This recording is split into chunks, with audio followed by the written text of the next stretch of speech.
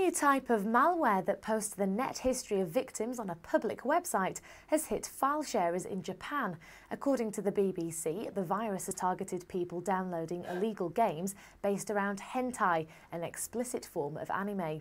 The trojan, known as Kenzero, poses as a game installation screen, requesting personal details before taking screenshots of the user's web history and publishing it online. It then contacts the victim, demanding a £10 ransom to remove the potentially embarrassing details. So far, more than 5,500 people are thought to have been hit by the virus.